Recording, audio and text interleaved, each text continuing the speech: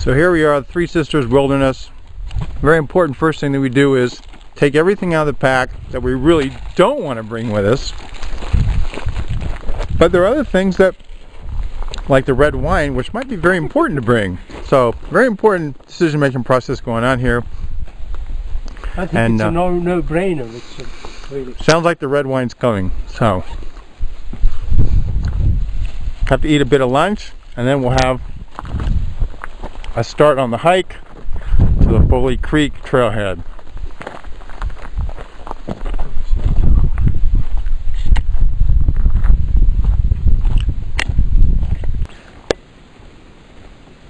So you really think that's going to burn? So what we're going to do, we're going to burn enough wood in here so that we get a high temperature, a lot of flames, a lot of red hot coal underneath. And then we're going to stump this on top of it. I don't think it'll work. I'm skeptical. I'm very skeptical. Let's burn it in half first. What we need to do, we need to have to hold this area, especially on the sides, because when we're gonna stump this in the middle. Yeah. You're gonna put that right in the middle, and you think it's just gonna flame on and burn. Sure. Yeah. You think so too, Thomas? Yes, I do. You don't think it'd be better to maybe get some of that other wood over there and burn it in half and stuff first, huh? Well, we'll try this one. You can do that. All right. You're welcome to try it. All right. The one what we have in Costa Tektronix, kind of a lunch buffet. That's good. Dear friend, I lived in Britain several years. I know the difference between good and bad Indian food.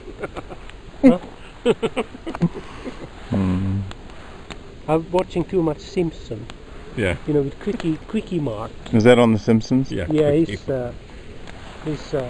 we don't. It's not on in my home anymore that much. Tommy used to watch it.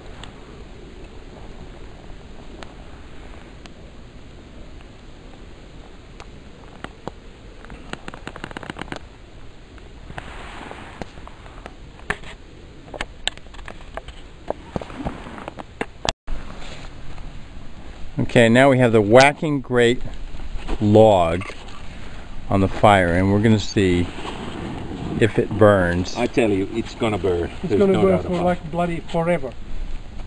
You think so? I'm going to have to stay up the whole night. There's no way you can extinguish it. Yeah, that's a good call, Thomas. You see, it's burning already. Well, that's a good thing. We need firewood. Go, Thomas. Build the fire ring. So how much would it cost to us if there's a forest fire and we burn like 7,000 acres or something? Oh, we'd go to jail forever. On the day hike up to the Pacific Crest Trail.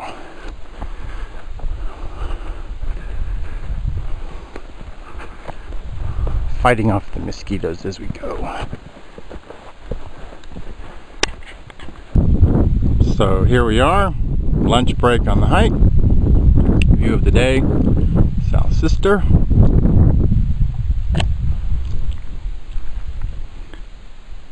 And a little R&R.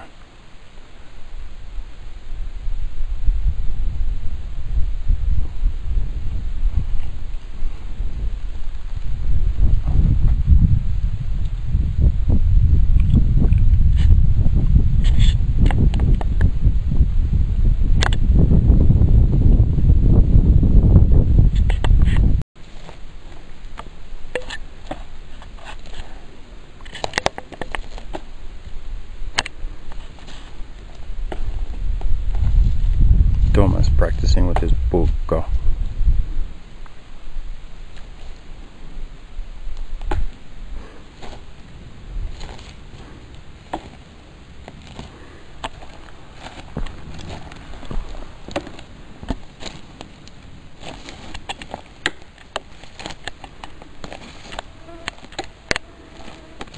All right. Okay, Antti, so you told me about this word puukko, so tell me what's the background, what's the story behind puukko? Puukko is something that is integral part of Finnish life.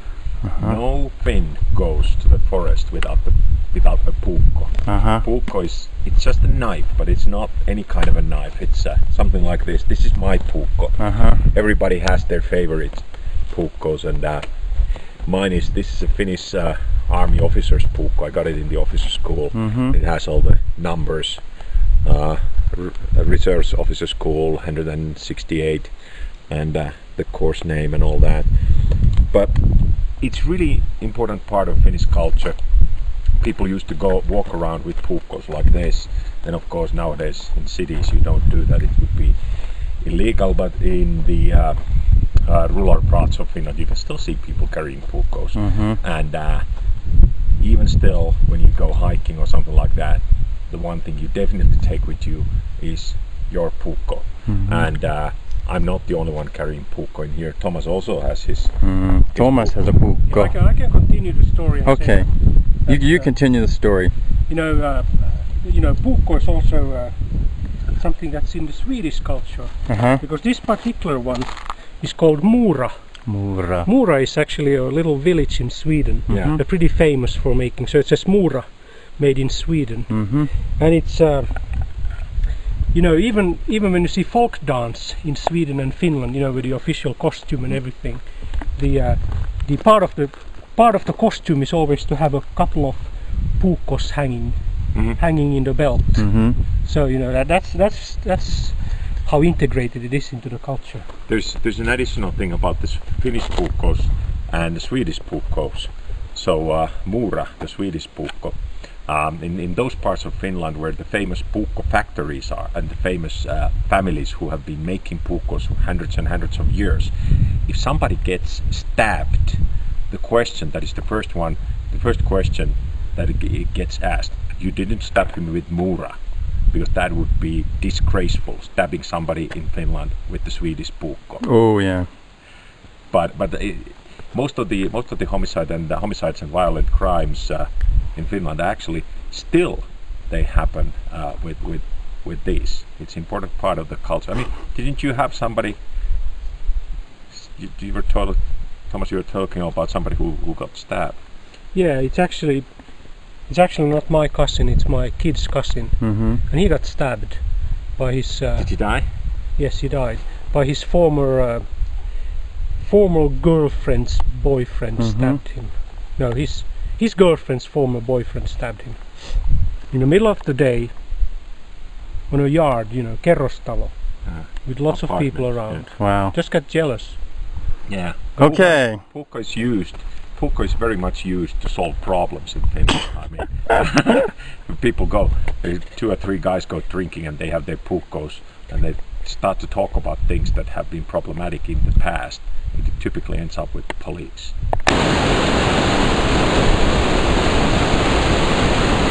And the highlight of the hike, the waterfalls.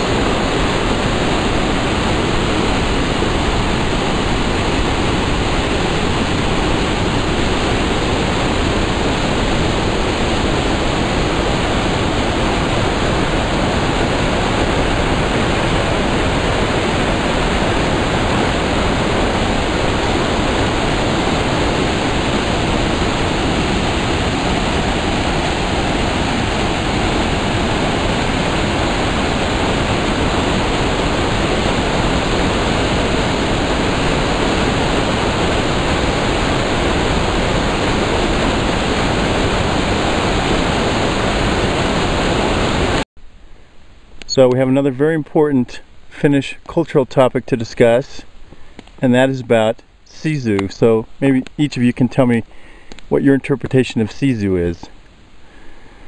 Well, first of all, there's no translation of the word sisu even into Swedish language. This kind of makes it very unique. Sisu is sisu. For Swedes and Finns, Norwegians and Danes, sisu is sisu. There's no translation. So what's the meaning of it? The meaning of it is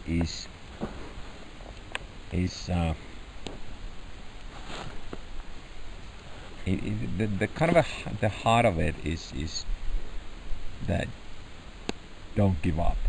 That's the heart of the whole thing. And it's like it comes.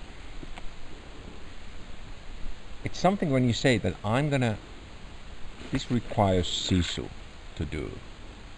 It's something that is really difficult, almost impossible, and you go and do it, and it doesn't matter if you spill your guts out while you're doing it, because you have just said, I'm gonna do this. It's just, it is, and some other cultures view that as complete madness, but it has taken Finns through very, very difficult times, and it's an extremely important value. If you don't have sisu, if you can't turn that sisu gear on, I mean, you're really not a man. And this is the first aid part of the trip. Getting ready for the big hike out. This is self-administering blister relief.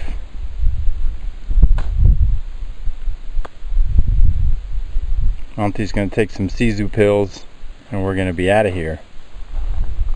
Isn't that right, Antti? Absolutely. Absolutely. Okay, Antti, here's the end of the hike. So was that worth it? Oh yeah, absolutely. Yeah. Was that fun? Me, but it was great. What do you think, Thomas? Oh yes, of course. Of course. I must say that the the 6 miles today was, kind of, I was worried about them. Kind of tough, yeah. But they weren't at the end. You managed pretty well. Yeah. Now it's time to get clean.